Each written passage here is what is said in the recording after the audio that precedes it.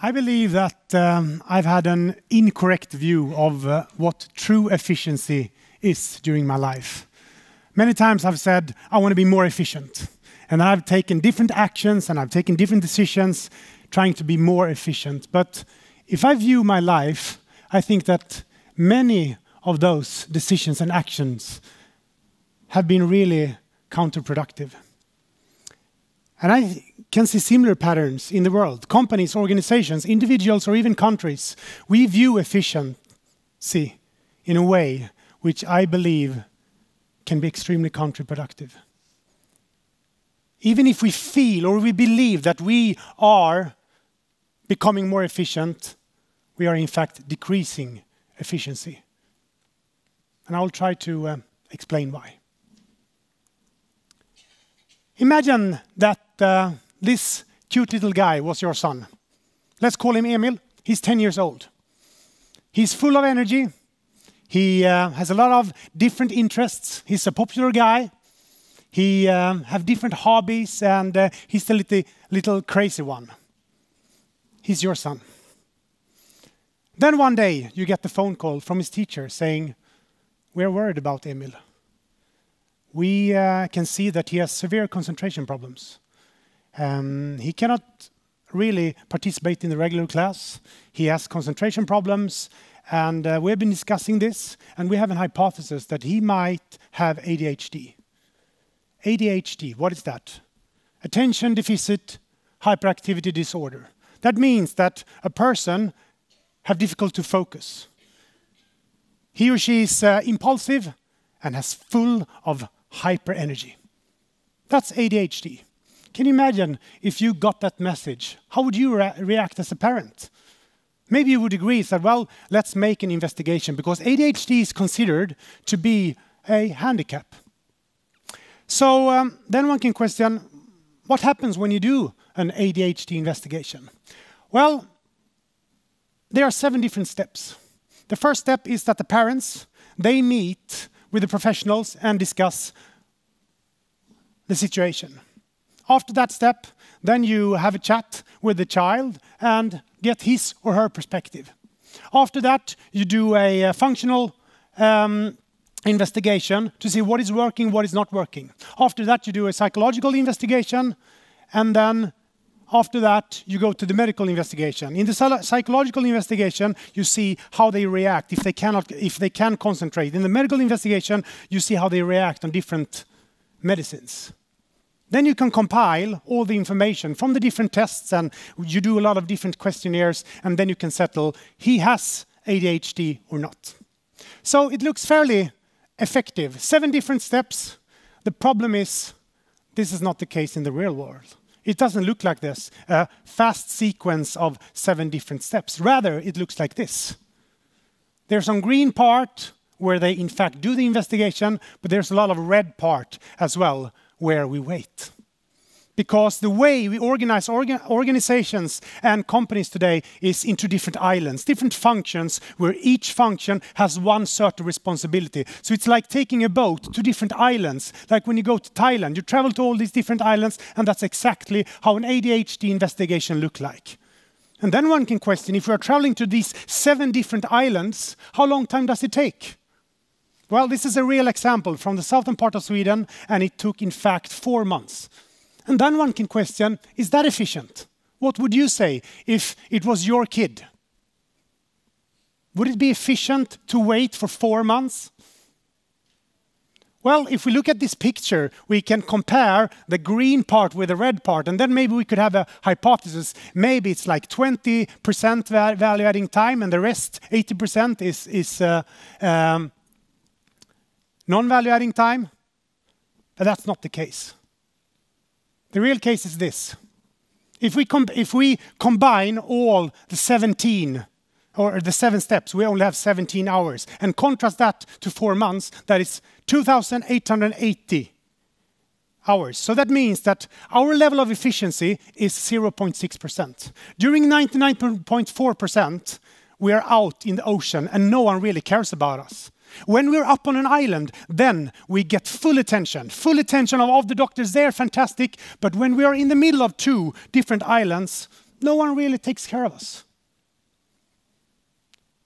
The problem, however, is that we cannot get this picture on a regular basis. We don't see the big picture. Rather, our unit of analysis are only these different islands, and we don't really analyze them together. We analyze them separately. This is what it looks like from a company or organization's perspective, but the real problem, if we take a customer or patient or citizen's perspective, this is what it looks like. Okay. Emil might have ADHD, what is happening? Then all of a sudden, well, it's the first step, we have to go there. And you go there, and then it's the next step, well, it's a chat with the kid, and then it's a functional investigation, and then it's a psychological investigation, and then all of a sudden, well, I mean, the medical investigation is tomorrow, but we don't have time, so we have to reschedule, and then the third time, yes, we nailed it, medical investigation, and then we gather all the information, and then all of a sudden we can settle, this is the case. But the problem is, we don't see the big picture because we are traveling to different islands, and each island, they have like a tent over it. When you're inside on the island, then it's fantastic to be there. And one can question, is this okay?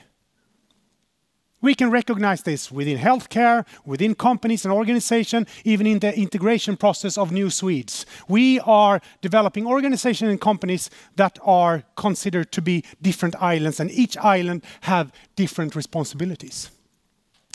Some years ago, it was a fantastic man. His name is Anders Edberg. He was working with ADHD investigations at Skåne University Hospital, and he said, this is not okay. It's about our children. We have to think in a completely different way. So he gathered all the personnel working on these 7 different islands, and he said, we need to develop a new way of working. So the question, he said, what is a good ADHD investigation?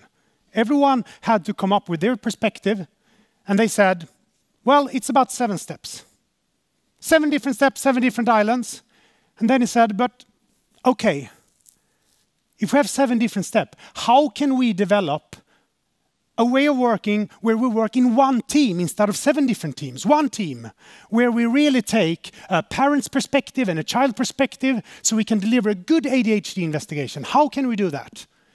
Where we have a common goal, where we first deliver quality, we want to make a good investigation, but we also want to deliver speed. 4 months is not okay, we want to do it faster. Then they sat down and talked, what is our best way of working if we are going to work together? 7 different steps, and they could decrease and decrease and decrease, and over time, everyone could start to see the big picture. Everyone was not only an island, they said, we are one island, or one efficient ocean, with different responsibilities, but we have the same goal.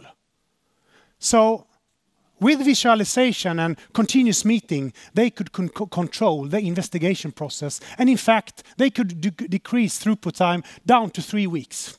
So 4 months down to 3 weeks. And then one can question, how did they do that? Well, it's fairly simple. 3 weeks instead of 4 months. They had numerous positive effects on the organization. First of all, it was faster, but then they recognized it's so much easier to handle this. Why? Because we only have to take care of 5 children at the same time when it takes 3 weeks. When it takes 4 months, we have to handle 35 cases at the same time. Think about if you were to answer your emails once a week, how many unanswered emails would you have in your computer? If you were to answer 2 times a day, you would have much less. Little's law, that's mathematical laws which can explain that. So if we go from 4 months down to 3 weeks, we go from 35 cases down to 5 cases. Then it was a very creative secretary said, well, if it's only 5 kids, let's take a picture of them. We put them up on the wall and put the names on them. And then we meet in front of this wall every day so we can make sure that we control the progress. This is what it looked like. This is just a fictive picture. But approximately 5 different kids and a standardized process in 3 weeks. 3 steps first week, 3 steps second week, and 1 step the 3rd week. And what they did was that they gathered in front of this board, everyone, and they said, have we done step 1? Yes. Have we done step 2? Yes. Have we done step 3? Yes. Good. We are on track after first week. Have we done step 4? Yes. Step 5? Yes. Step 6? No. We haven't gotten the questionnaire yet. Why? And then they could put in extra resources to handle that case. So in order to be able to secure that this, in fact, happened, they could control the progress. So they had perfect progress control by seeing the big picture. So there were a lot of positive effects. First of all, it was faster. Second of all, they could increase and have stable quality, which in turn delivered a great experience for the parents. Furthermore, this reduced the stress of the personnel, and which in turn made the personnel really, really proud. But the most interesting part here is that it increased productivity more than 100%. And what I think is interesting here is, how is this possible? We have a win-win-win-win-win-win situation. Everyone is better off. And if we look into microeconomic theory, this is not possible. We talk about trade-offs. I mean, we cannot deliver high quality at the same time as low cost. It's impossible. So for instance, if we have a 5-star hotel, then we can be good in high quality, but we won't delivering in terms of low cost. Or we have a budget hotel. We are good in low cost, but we won't be delivering high quality. And we can have a 5-star, 4-star, 3-star hotel, just different type of customer needs. But this case here, we were beating the trade-off. We were increasing quality at the same time as lowering the cost, increasing productivity. And what I think is really interesting is the question, how? And that's why I want to talk about efficiency. Because if we look into systems today, we define efficiency from a resource perspective. We define efficiency from a functional perspective. It's like we take an organization, here's the customer need, and we cut the need of the customer up, and we say, this is your responsibility, this is your responsibility, and this is your responsibility. And if I were the president, I need KPIs to make sure that everyone delivers, so we measure efficiency on an island level. This is what we call resource efficiency. So one can say that if this was a doctor, how much time available does the doctor have? And how much value can she or he deliver during that time? And this is what we call the resource efficiency. We try to measure value from a certain function or a resource. The other type of perspective, that is to put focus on the patient in this case. It's like putting up a film camera. Think if we had a GoPro and we could put it on Emil's shoulder and press record once the need was identified until the need was fulfilled.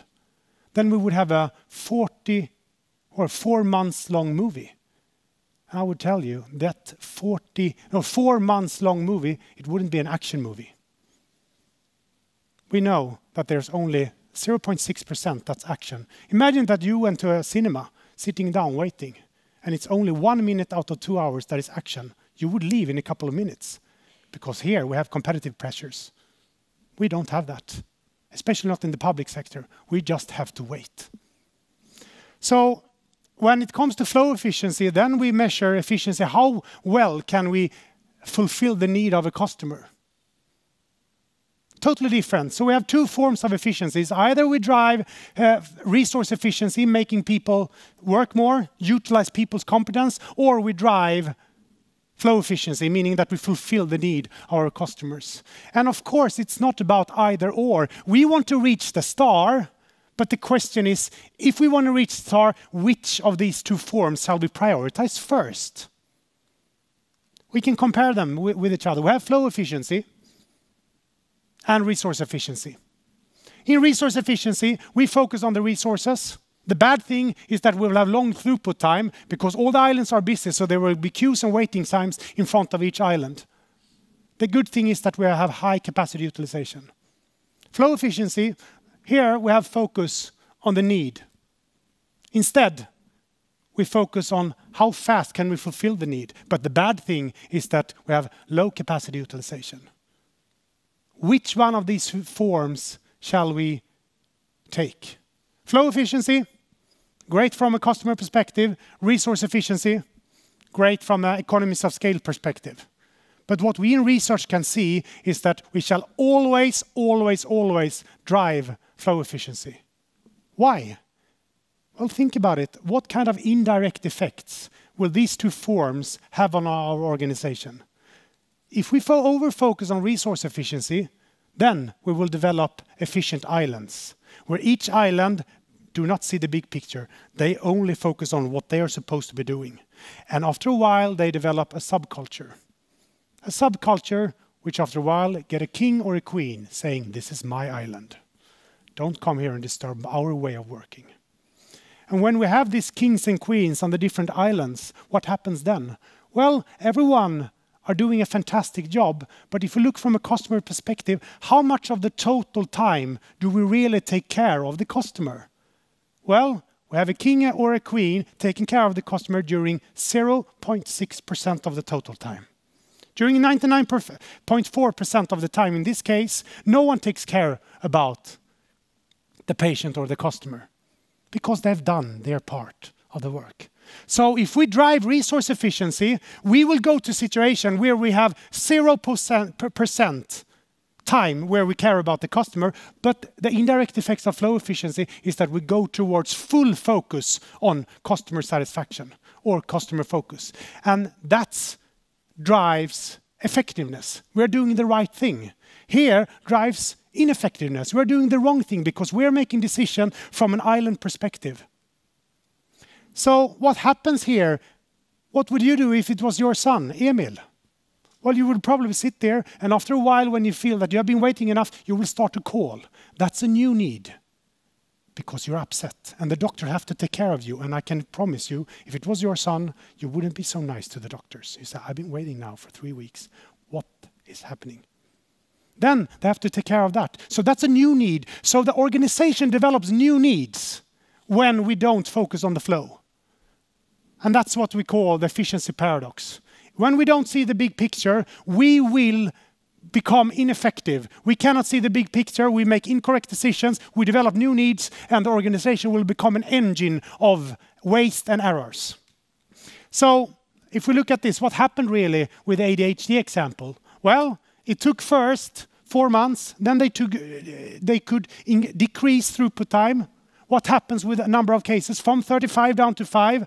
Which is the easiest one to handle? 35 balls or 5 balls? It's so much easier to handle, but those are the indirect effects that we do not measure when we measure island efficiency, because that can only be measured on a system level. So number of cases decreases, number of handover decreases, number of restarts decreases, complexity decreases, and it's so much easier. And that's the kind of situation we want to be in. Here, we need to take care of things that do not add any value at all, but when we can have overcapacity to always make sure that we have efficient processes, then we deliver true value from a system perspective and from a customer perspective. So prioritizing flow efficiency drives effectiveness. We do the right thing. So my question to you is, where do you put up your camera? On your employees or on your customers, the citizens or your patients? Good luck.